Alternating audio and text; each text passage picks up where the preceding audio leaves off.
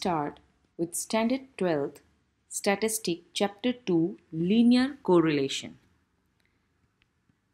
In many situations, necessity arises to study two or more variables. Example, if we study yearly sale of a product of a company, we would also like to know its profit. As from this, we can find the relation between these two variables, that is, sale of product and profit. Here is the example of which two variables we are going to study. Now, the changes in the value of two variables are mainly due to following reason. First one, there is a cause-effect relation between two variables, or the value of two variable changes due to the effect of some other factor. We'll see the details of these changes. First one, example of the cause-effect relation between two variables. If expenditure increase, saving decrease, and if expenditure decrease, saving increase. Here expenditure is a cause and saving is the effect. Another reason is example of two variable value changes due to some other factor. Sometimes both the variables are dependent and neither can be specified as cause and effect. For example, in case of a sale of raincoat and sale of a rainy shoes, the value of both the variable increase in monsoon. There is no direct cause-effect relation here between two variables, but the changes in the sale of raincoat and rainy shoes are observed due to present in the third variable, namely monsoon, or we can say rain. So here we are going to see what is correlation and linear correlation. If there is a simultaneously changes in the value of two variables due to direct or indirect cause effect, then it is said that there is a correlation between two variables. The correlation is said to be a linear correlation. If the points plotted on the graph paper corresponding to ordered pair of the value of two variables are in a line, then correlation between variables are said to be a linear correlation. This definition will be more clear when we'll start with the scatter diagram. Next, there are two types of correlation. One is the positive, one is the negative correlation. When the changes in the value of two correlation variables are in the same direction, then it can be said a positive correlation. And in negative correlation, when the changes in the value of two correlated variables are in the opposite direction, that time we can say it's a negative correlation. So here correlation coefficient of correlation. The measure of the strength of the linear correlation between two variables is called correlation coefficient, which is denoted as R. Since correlation coefficient was first suggested by a statistician Carl Pearson, it is also known as Pearson correlation coefficient or product movement coefficient. In this chapter, we are going to learn the method of studying correlation. These are the three methods. First one is the scatter diagram method, second one is the Carl Pearson product movement method, and third one is the Spearman's rank correlation method. Here I already wrote the exercise that where we are going to learn this method in detail. So in this video I am going to continue with the first method, that is a scatter diagram method, that what exactly we are going to do in the exercise 2.1. Here is the scatter diagram. Now when this is your x-axis, here is the y-axis. And we can see that the value of two correlated variables are in the same direction. When it goes in the same direction in the perfect one line, that can be said as a perfect positive correlation. These points are very important while going through the scatter diagram.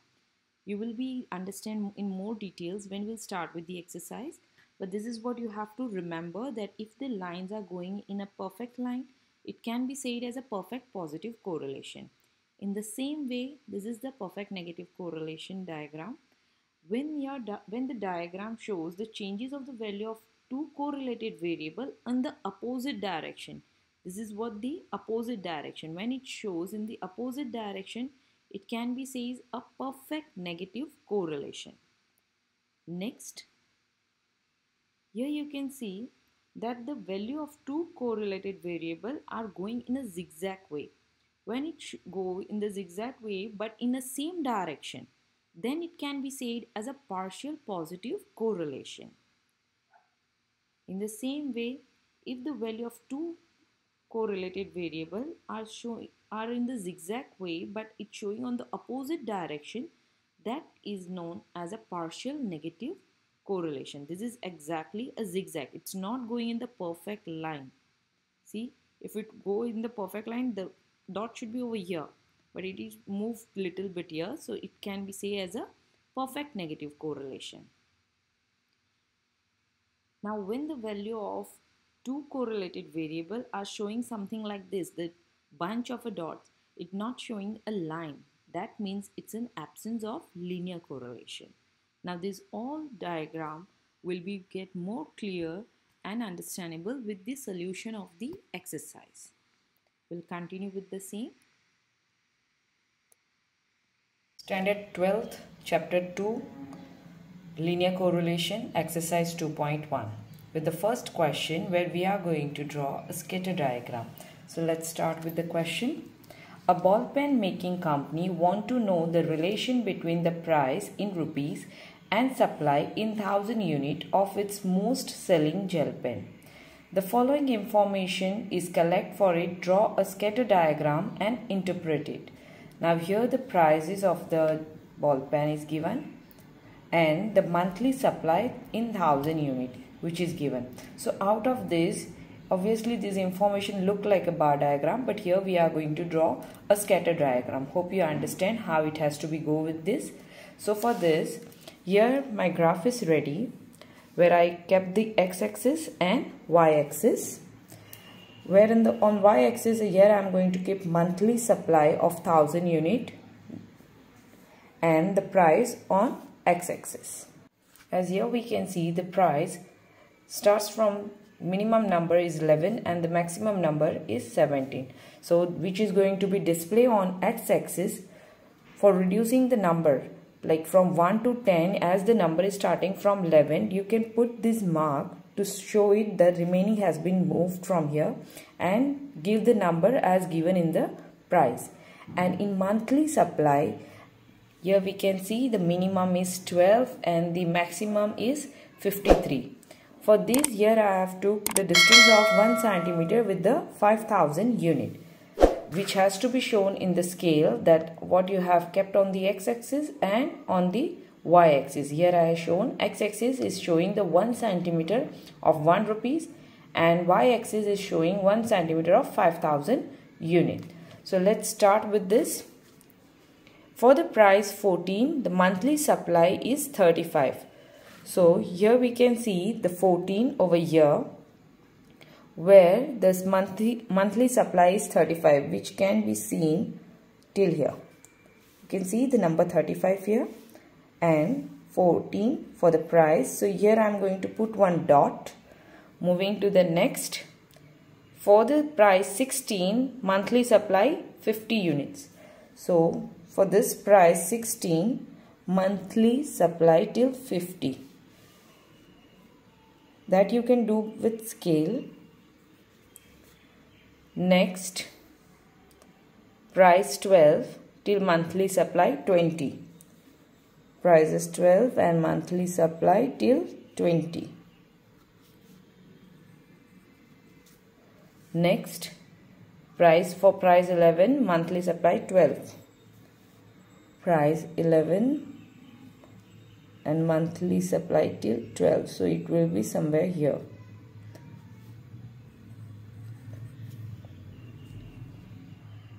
Next, for price 15, monthly supply 45. So for 15, we'll take it till 45. Next, for 13 till 30. Here we can see 13 and here is the 30. 17, 53. Here is the 17 and 53 will be over here. So here we can say that the changes in the price and supply are in the same direction but not in the same proportion. So hence here we will declare it as a partial positive correlation price and supply. So here you have to write down the interpretation.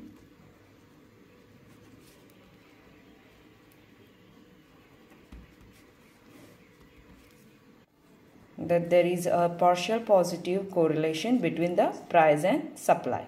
Second question on your page number 66. A company manufactures RO plant for the factories. The information about the advertisement cost for its sales and the profit from the sales of RO plant is given below. Here is the advertisement cost with the 10,000 and the profit in lakhs. First of all, let's take the advertisement cost on the x-axis and price on the y-axis. Here you can see the advertisement cost starts from the 5 until 11 and profit starts from 8 and until 13.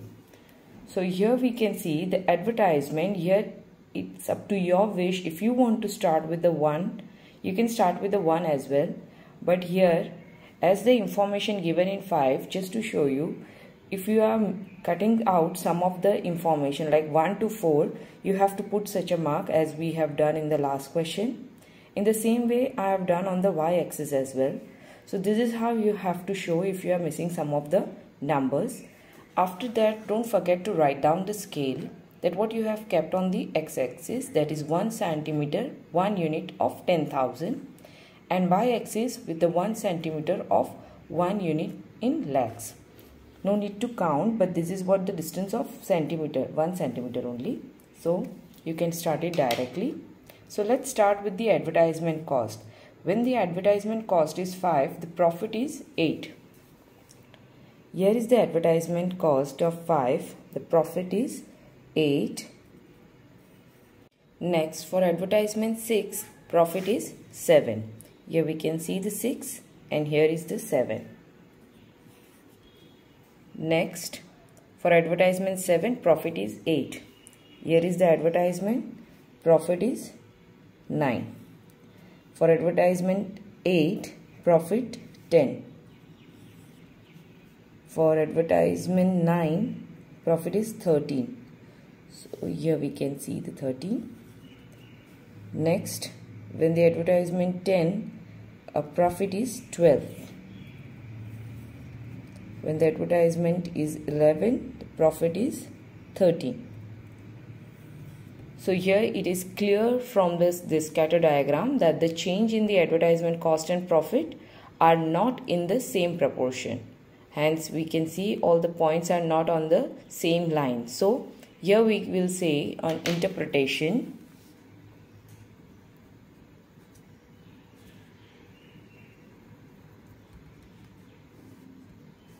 that it is a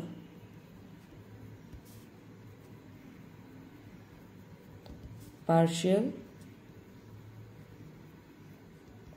positive correlation between advertisement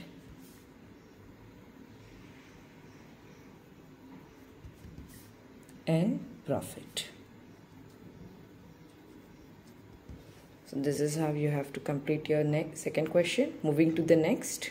Question number 3, which is given on your page number 67. The following information is collected to study the relationship between the minimum day temperature and sales of woolen cloths during a partial day of winter for 6 different cities. So here we can see the information for the minimum day temperature in Celsius. Here we can see the minimum is 5 and the maximum number is 24. Next, sales of woolen cloths, which is given in the 100 unit. Here we can see the minimum number 8 and the maximum 70. This has been displayed. The minimum day temperature in Celsius has been displayed on the x-axis, and the sales of the woolen cloths which has been displayed on the y-axis. You can see the minimum number which has been started by 5 and ending till 24. So here I took the distance of 5, and over here from 10 to the 1000 units. So here I have wrote the scale. X-axis with the 1 centimeter where 5 in one distance of 1 centimeter 5 Celsius, and in y-axis 1 centimeter with the 10,000 units. So let's start over here. The temperature is 12 where the cloths are 35. So for 12 we'll take from here till 35, which will go till here. Next, for temperature 20, cloths 10. Here is a 20 and woolen cloths till 10. Next, for the minimum temperature 8, woolen cloths 45. So here we'll take 8 till 45 till here. Next is 5 till 70.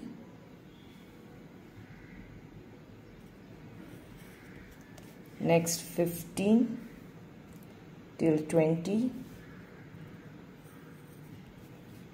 and 24 till 8.